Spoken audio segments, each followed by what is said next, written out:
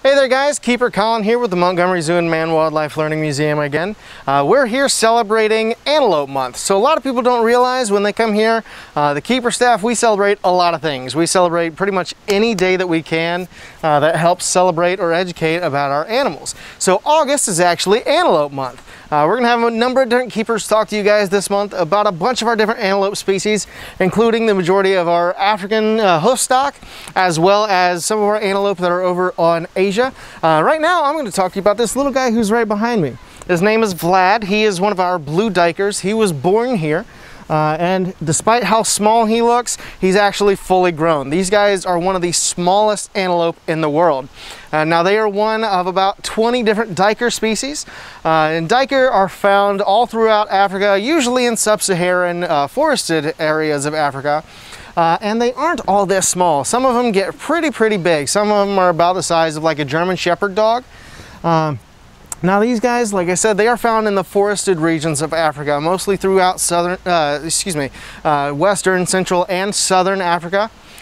These guys, like I said, they're found in the sub-Saharan parts, so they are found in the more tropical regions where you're going to see a lot of tree life, a lot of shrubbery, and a lot of fruit. So these guys, they actually got their name, the duiker, from a Dutch word that means, roughly translates to a diver. And so Dutch settlers going through Africa, they would see these little antelope diving through the bushes and the trees while they were going through the wilds of Africa. And they would call it the duiker because they was just diving through, through this plant life. And that's actually how they get away from their predators.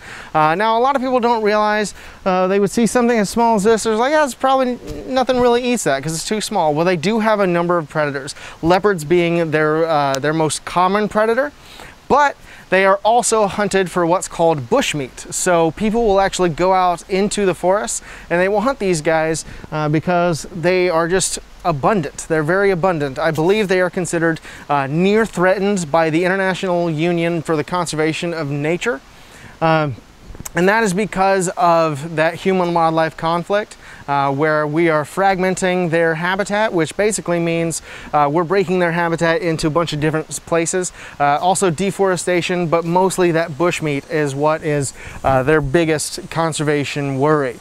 That said, they have had a pretty stable population for the last couple decades, and we're hoping to see their numbers continue to rise, as well as the numbers of the other duiker species. Now that's about it for Vlad. Be sure to stay tuned for our other videos about all of our other exciting antelope. From me and the rest of us here at the Montgomery Zoo and Man Wildlife Learning Museum, happy Antelope Month.